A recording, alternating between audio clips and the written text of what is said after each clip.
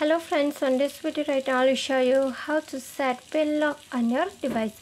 So friends, before we continue the steps, do not forget to like the video and subscribe the channel. Okay, so let's start the video. At first you have to move on setting. Then from here you have to scroll down to lock screen. On the below you are going to find the lock screen. Then you have to click on lock screen.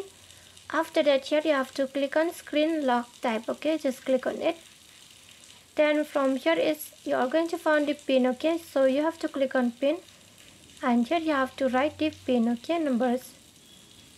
You can set the difficult numbers also. Then click on continue.